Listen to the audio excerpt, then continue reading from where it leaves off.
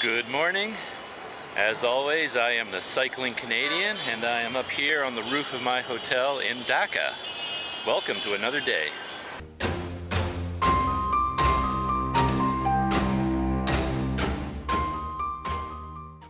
The mission for today is to explore a brand new area of Old Dhaka called Farashganj, which means, believe it or not, French place or French village. There were French settlers here in the 1700s, and they settled down in that part of Old Dhaka. They were mainly merchants, and they were focused on the spice trade. Today, of course, the French are long gone, but this area is still well known for wholesale spice dealers, and that should make the streets fascinating to walk through. So that's where I'm going to go. The area of Farashganj is also well known for a lot of historic buildings. One of them is called the Ruplal House. This huge mansion was built in 1825 by an Armenian merchant. It was later purchased in 1840 by two brothers, and it was named after one of the brothers, Ruplal Das. There's a lot of interesting things about this house, but I hope I can tell you more about it when I get there. Today, Farashganj is still known for spice wholesalers, and I read online that when people come here, they often start sneezing. So I'm going to wait and see if I start sneezing as I get into the spicy area. And I've already heard people all around me sneezing, so the rumors are true. I think right across the road from me here is a large spice shop of some kind. And I can feel it in my throat. I don't want to sneeze, I want to cough actually. And it seems to be, garlic. Huge load of garlic and onions in all these trucks.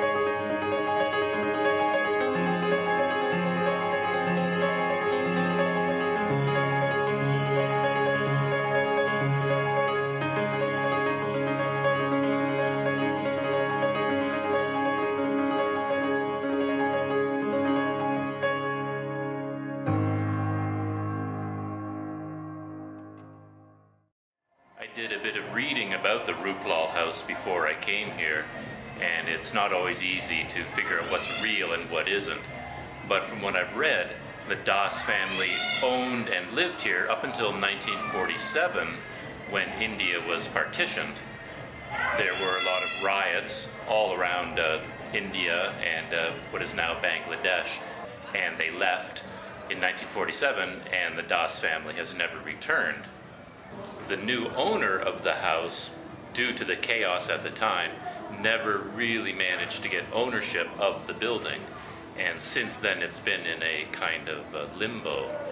It was recently set as a protected site by the Archaeology Department, but it's not clear what they're doing with the house. Again, just from what I read online, there appear to be a lot of squatters in the house. A lot of people have moved businesses into the lower levels and into the upper levels, but it's not clear who really has legal ownership of this house, who has the right to live here and who doesn't.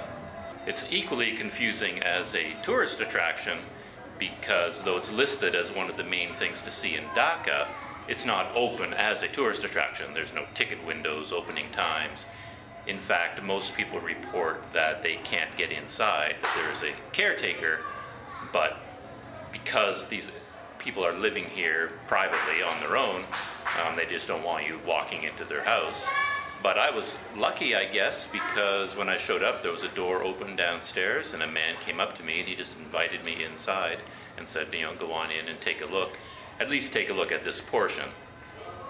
Apparently it's quite a large structure. This is probably just one piece of it. Here's a courtyard just outside where I'm standing.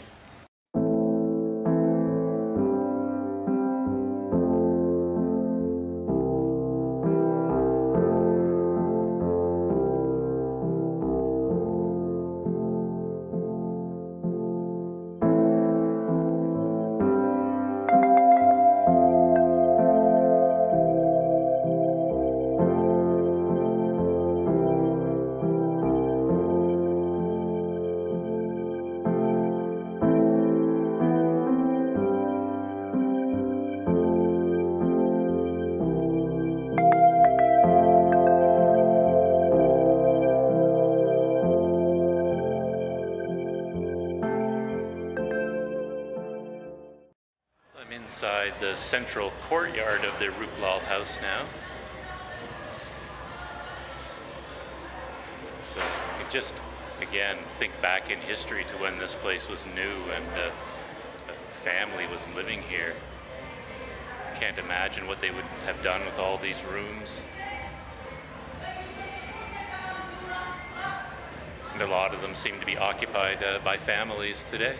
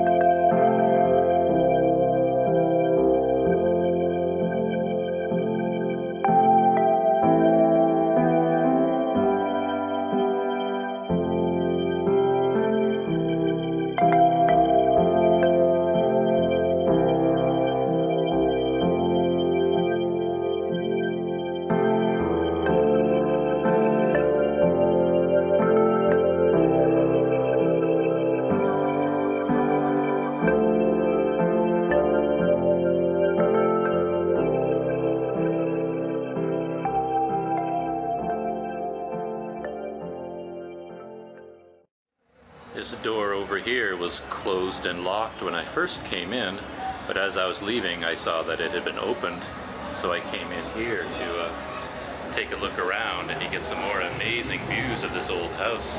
People seem to be living in this section as well, but it's quite old and falling apart. And there's a stairwell here that I'll show you in a second. It goes to a higher level, but I don't think I'm going to risk those stairs. They're way too dangerous to attempt. You'll see what I mean.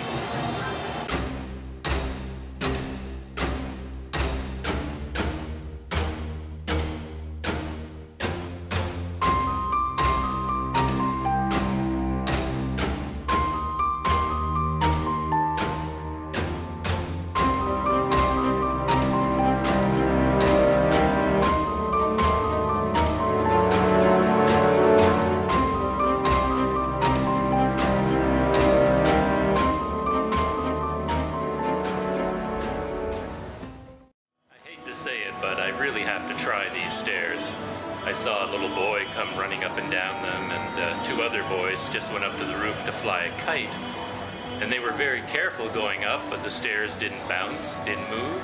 So I think I'm going to risk it. This is not a smart thing to do. Not at all.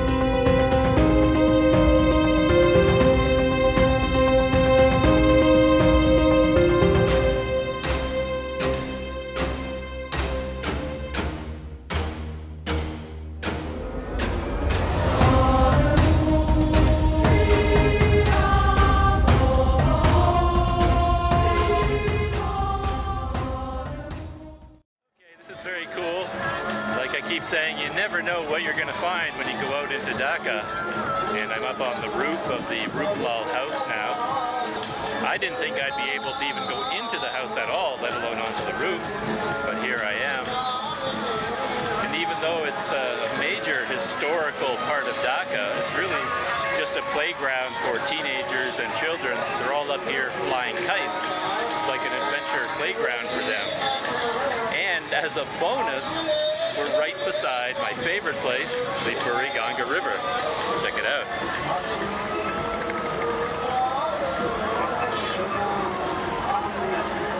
And these, in fact, are the launches that go to Chandpur. So that's where I was just a couple of days ago, getting this boat to go down to Chandpur.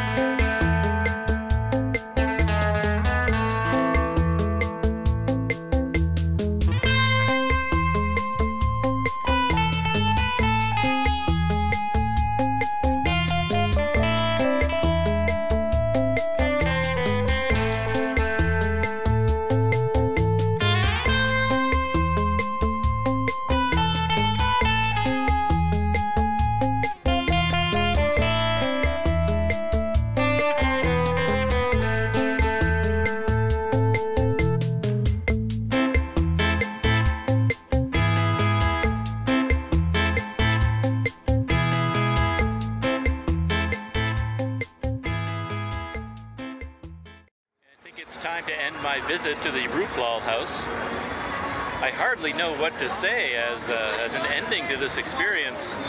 There's so much you could say about this house, but I really don't know the history that well. But just to think of this as a family home, it's absolutely massive.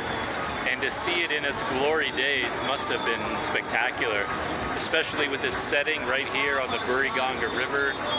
None of the development that we see now would have been here at the time, so it would have been nothing but open land between here and the river, maybe 100 meters away. The size of this place. And the other way to look at this house is as part of the history of Dhaka. It's a spectacular part of the history, and yet, of course, it's not developed as a tourist attraction. It's just an old house that's being used by people living here, by businesses, by children as a playground, and for flying kites. It's really quite an experience to see this, and I think I was quite lucky to find the door open, and quite lucky to find the courage to go up those rickety stairs onto the roof. Ruplal House. Come check it out when you're in Dhaka.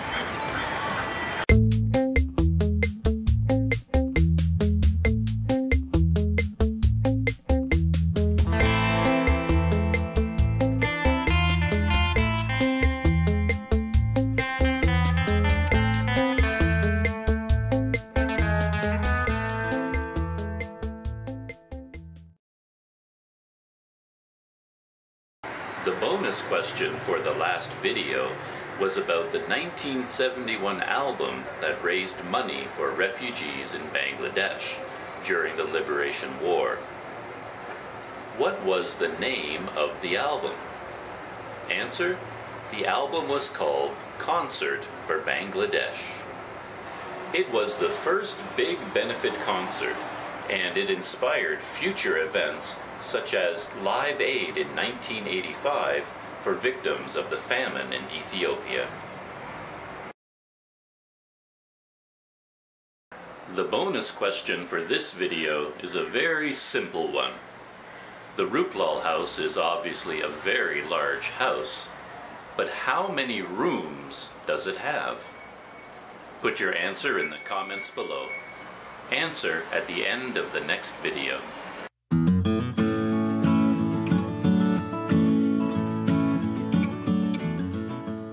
I suppose I should document this, my descent down the stairs.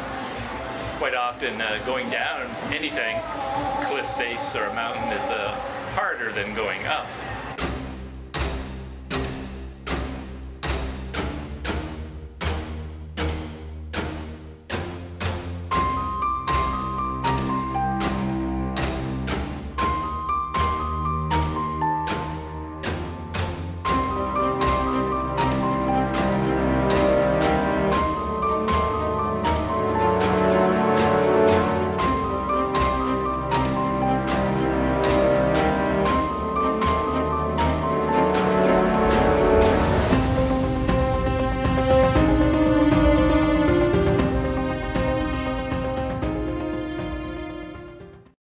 Craziest thing.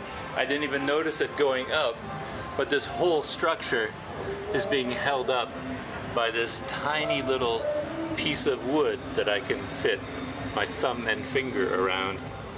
You'd think someone would come in here and at least reinforce that bottom corner.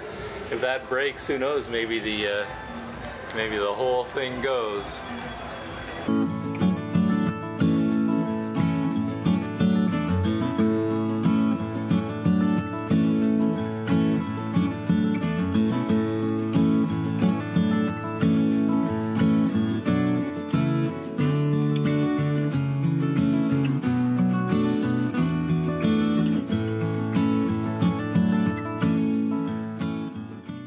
I just got some more information from some of the guys up here on the rooftop. It turns out that today is a kite festival.